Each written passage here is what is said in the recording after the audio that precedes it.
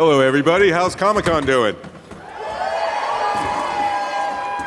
All right, we got a busy program, so we're going to jump right into it. There's no time to mess around. My name is Jeff Boucher. I write for the LA Times. I have a website called herocomplex.com. Thanks. Please go. Just keep clicking. Just keep clicking.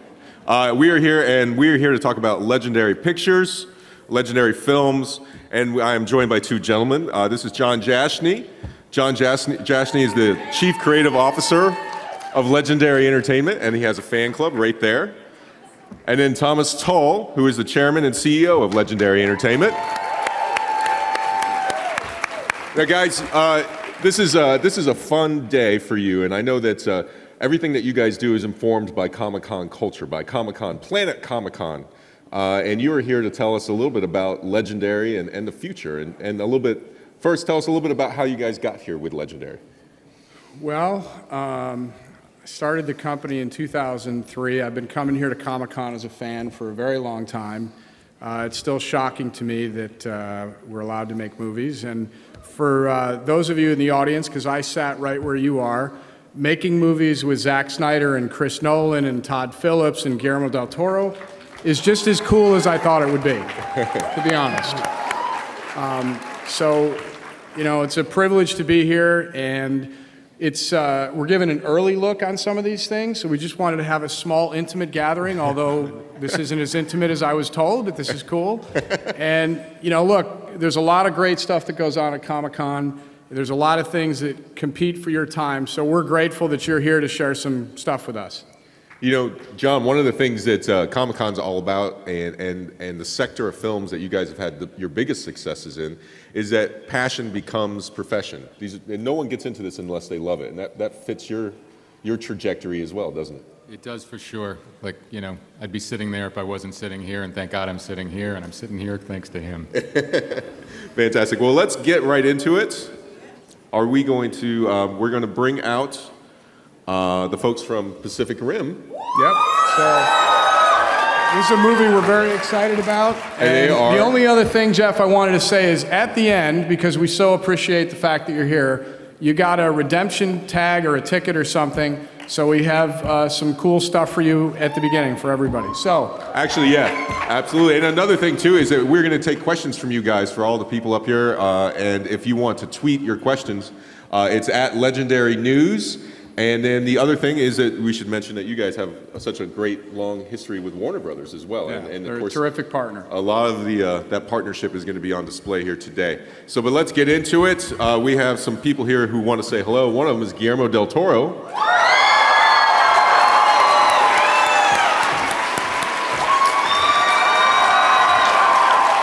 We also have Idris Elba.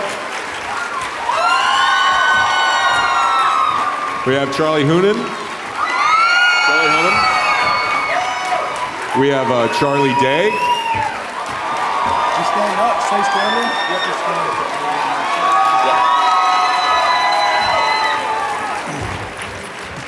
Hey guys. Hello, Pacific Rim. Hola. Hey, what's up? Hola, cabrón! So. And Travis Beacham. Travis Beacham. It's only hunks from here on. What the fuck?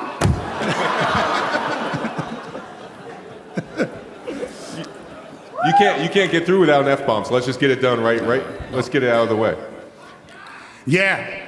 So tell us a little bit about Pacific Rim, Guillermo. Well, the first thing I want to say is, well, that's a logo for you. We're going to talk about it. I wanted you to get introduced to the cast and also to the philosophy behind the movie and what a miracle it is for me. You know, let me start by talking about Legendary briefly.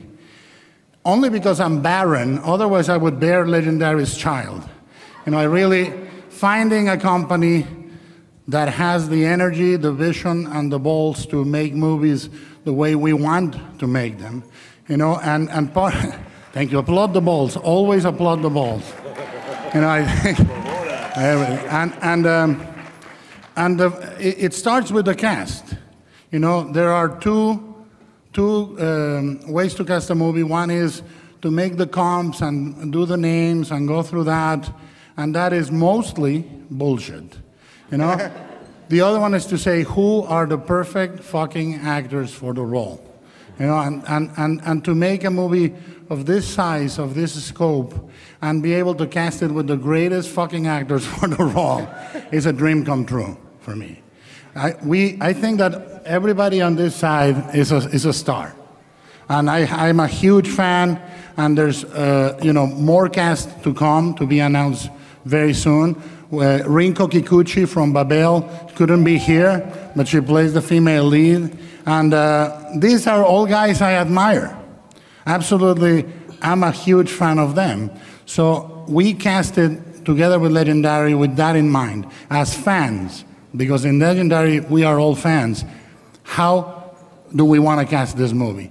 And we went for the dream cast, and we got it, you know? Now, there are a piece of important cast that cannot be here mainly because they don't fucking fit, is the monsters and the robots. Now, as Mozart would say in Amadeus, it is my duty to commit to film the finest fucking monsters ever committed to the screen. And the second is I make the pledge to commit the greatest fucking robots ever committed to screen. That's, so, you know, that's a pledge.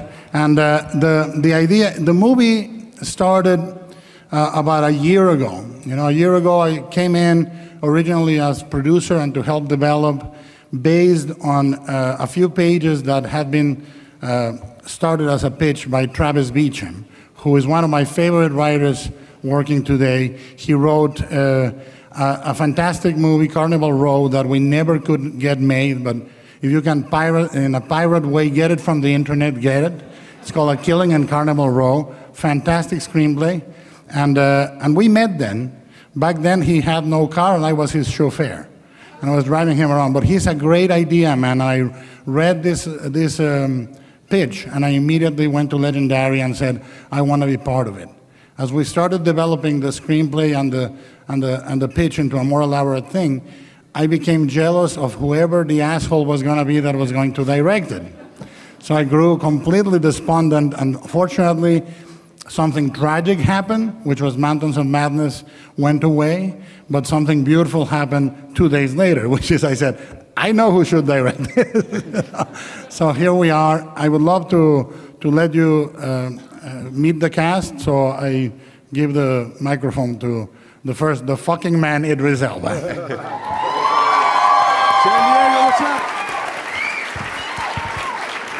Hey guys, listen, hi. I'm so honestly honored and excited to be here. Stringer Bell, motherfucker! Stringer's dead, just FYI. But Legendary, you know, like I'm a big fan of Legendary and also Guillermo, and it's great to have a director who celebrates his imagination in the way he does.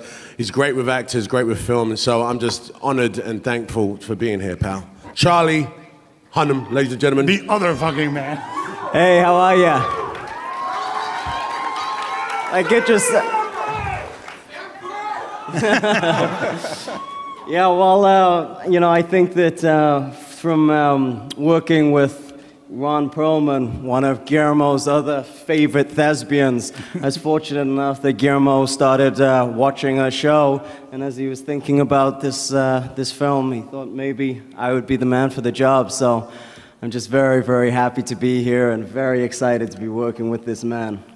And we've been circling each other for a while. We've been very close to working together. And, you know, every time we've been talking about projects, we vow that the next one is going to happen. Unfortunately for me, this one is. Yeah. So the next is Choily Day. Ladies and gentlemen. Thank you. Hey, all right. I don't really have a fancy accent, but I promise to work on one by the time we do this movie. You know, there's nothing to say at this point other than I'm really excited to be here, and I think this is going to be an awesome movie. Hey, where'd you get your hat from, bro? I like it. We shop at the same hat place too. So. No, I'm a devoted fan of Sunny in Philadelphia. You know, I think is the meanest, most delightful group of people ever put on screen in any format. And what I asked Charlie as a favor, I said, well, you know, you'll be cast in this movie if you allow me to play the fat wino in the corner of the bar in one of the episodes. So fortunately, he agreed. But people asked me, when did you realize, you know, he was great for the character? And it was in this last season. He has a wonderful monologue, and I think the episode is called Charlie King of the Rats, you know, and he comes out from the cellar after killing the rats, and he has this grizzled Vietnam vet little speech about killing rats, and I went, that's the guy. So, you know, we're very fortunate to have him. Last but not the least, Travis Beacham.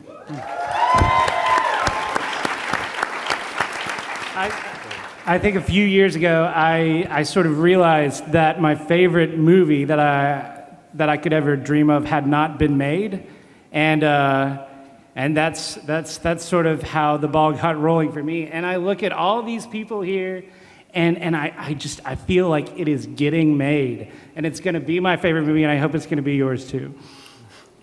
You know, Guillermo, it's early days, but what can you tell us? I mean, so much of this movie's been sort of cloaked. Is there anything you can tell us today? Well, I think that the first thing that, the simplest thing that can be said is really, really succinct, and is giant fucking monsters against giant fucking robots. I mean, now, one of the things I love is the daikaiju, the genre, you know, the kaijus that were created to do two things that fascinate us, which is have incredibly huge things destroy little things, first of all. But second of that, to be absolutely honest, the concept, which is the part we cannot divulge, that Travis came up with originally, made it click with me. It's something we need to keep sort of in secrecy, okay. But there's much more than that.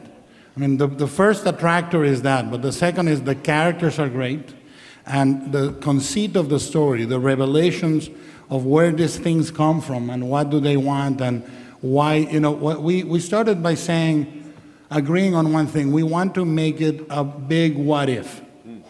What would happen in the real world if a 25-story high thing came out and started destroying cities?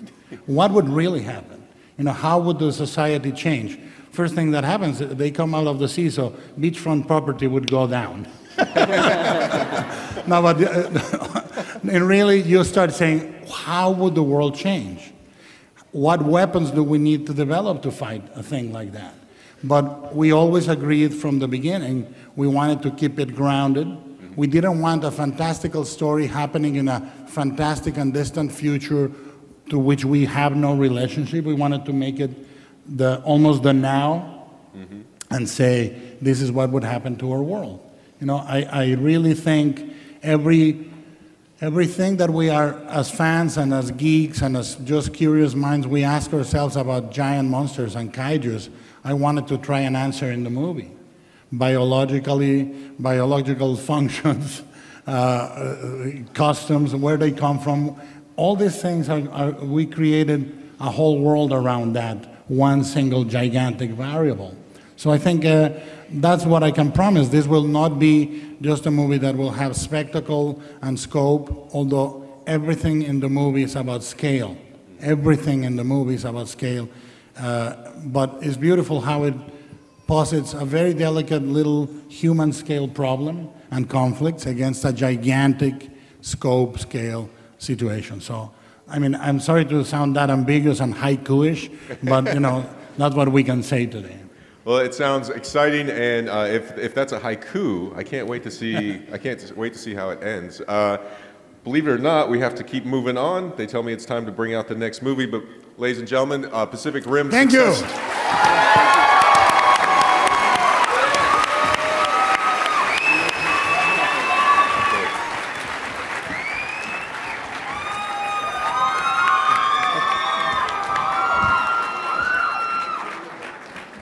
Okay, we are moving on. Next, we have a movie called Seventh Son, and we have some very nice people here we're going to bring out. First one is an Oscar winner named Jeff Bridges.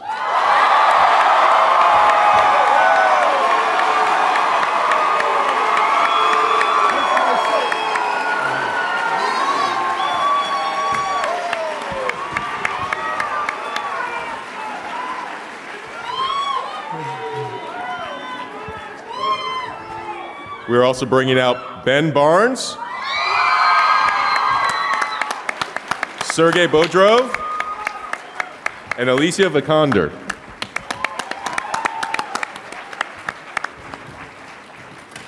Fantastic. It's nice to see you guys here. Sergei, could you tell me, anytime you start a film, I would imagine one of the first fundamental questions you have to answer is tone. What can you tell us about the tone of this film? No, it's, first of all, I want to say that I'm very happy to be here and with such wonderful people with my cast. And we want to make something very special, very cool. And it will be dark tone, but it's also movie with a kind of clear and interesting message. I don't know. Fantastic. And then, Jeff, it's nice to see you again. Good to see you. Hi there, you guys.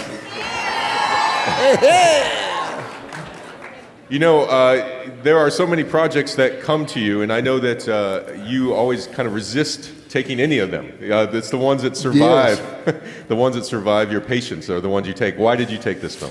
Well, this one I tried to push it away, like I do all of them, but there's something grabbed me about it. The wonderful story, something quite unusual. I always have a hard time at these things telling too much about it because I don't want to spoil any of it. When I go to movies, I like to be surprised. And that's one of the things I liked about this project, that it takes a lot of twists and turns that you're not expecting, which I don't want to talk about. But also, when I saw, I said, well, who's going to direct this thing? This is going to be pretty challenging for the director. And I saw Sergei's films. I saw Mongol. I don't know if you guys saw that, but I was impressed with that. And a wonderful film called Prisoner of the Mountain. Is it Mountains or Mountain? One, singular, yeah. That was really great, man. That really knocked me out. And I thought, oh, if he's at the helm, we got a good chance of making something really special. So that's why I'm on board. And Ben, tell me, we look at these images that we're seeing up here, and which I've never seen before, by the way, which is why I'm slightly absorbed in this monitor. So don't mind me if I'm just. When you see that, Legendary has a track record of bringing fantastic images to the screen, fantastic worlds. It must be interesting for you to see that and project what it's going to be like to be part of that. Yeah, I'm as I say, a little flabbergasted because I haven't seen any of this before. But I saw, like Jeff, I saw Sergei's film Mongol, and it's just such a beautifully shot and beautifully put together film. And I think sometimes, you feel like you get a script about a kind of witch hunter or a wizard or whatever, and their apprentice, and you feel like you've seen it before. And I started reading this and thought, I haven't seen this one before, because the characters are sort of slightly darker and more surly, and the relationships are not as kind of don't come together as sort of fruitfully as you might hope. Sure. And I just think it's going to look amazing. But Jeff Bridges is in it. Alicia, Jeff Bridges is in this. What's that like for you? Is that pretty exciting just to step into a movie like this, a project of this size? Well, this is so big for me. I mean, this is going to be my first American film, and sitting here with you guys and doing this film is just overwhelming.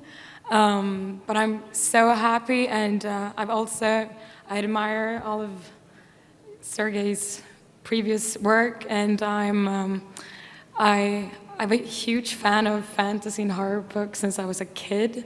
So I really enjoy being in this film, and like you said, I like that it has this very, slightly dark touch to it, and it's actually a very character-based film. Yeah. So, yeah. Sergei, tell us a little bit about the film, the story, if you can. I mean, we know it's a magical world, and it's a world with messy situations as well. Of course, yeah, it's I think it's a great story. It's based on the few books, British books, like written for kids, but a little bit Harry Potterish territory. But we wanted to do something more edgy, more dark, and basically it's a story about Jeff. Yeah, it's a old witch hunter who is who's hunting his old enemy, but he needs now new apprentice because all his apprentices before former they died. It's a dangerous job. Great. So, but for me, it's also a story, and you know, and I have to tell, it was not so easy to get Jeff to make this movie. It took for me, I don't know, really. But because Jeff, one of the best actors, and he wanted to have a story, a strong story, and he wanted to be well-rounded. And we just came up with, I think, with some interesting changes. But by the way, a lot of people ask me, okay, but how did you get the job? Did you smoke to him? I don't know, because it's a fact that Jeff is smoking. Yeah, I don't know, and he's talking about this. It's not a secret. No, we didn't smoke. We didn't smoke, but we will someday. I don't know. Okay. So Jeff, you know, you've made films that are with visual effects that are really intense. I mean, for decades. I mean, King Kong, movies like Fisher King, Fantastic Visions, recent years. I'm getting there. Yeah. That was easy. That's the new one, the newest one. Iron Man, Tron, things like that. Does that bring with it a particular set of challenges for you, just as far as craft? Do you find that you have to prepare yourself in a different way, or is it become just part of the overall process for you? Yeah, with Tron, the big challenge with that one, you know, is that well, it kind of rubbed against my acting fur, you know, because I like to have costumes and makeup and sets, and I work with the camera, where the camera is. That's all important to me. But now, with this new technology, you know, the actors have dots all over their face and wear a helmet with a camera, and they do everything in post, from makeup to the sets to camera angles. Everything is done in post. So my big challenge for me was not, you know, bitching about the fact that I didn't have my stuff, you know, my costumes, and kind of get with the program. That's, you know, and you can't waste time, because, you know, movies are, you know, only have a finite number of minutes there to do your thing. But the technology is you know, God, it's so fast. It's becoming passé. All of that Tron stuff. I was just talking to an actor out in the green room there of a special effect film he's making, and he says, "Oh yeah, the camera that we're using hasn't been built yet." And I'm sure that, you know, that on this one it's going to be the next generation. You know, so you got to get, you know, just get used to it. No, you can't get used to it. That's the thing, because as soon as you get used to it, it's something else. You know. But it should be fun. I'm up for it. You know, watching these, like Ben was saying, we're watching these things. Like you guys get to see. Oh, you see them over there, maybe? No, but we see all. They're showing us our sets and stuff, and that's very exciting. You know, that's part of the fun of doing movies like this, or any movies, is working with all these other artists. You know, it's a kind of a collaborative art form, and you get the benefit of all these other great artists that you're working with. So I'm really looking forward to it. Should be terrific. Well, fantastic. Well, Seventh Son, we are going to wait and see. We have some time before we see this film, but it's great to see you guys today. Thanks for coming out. Thank you. Thank you.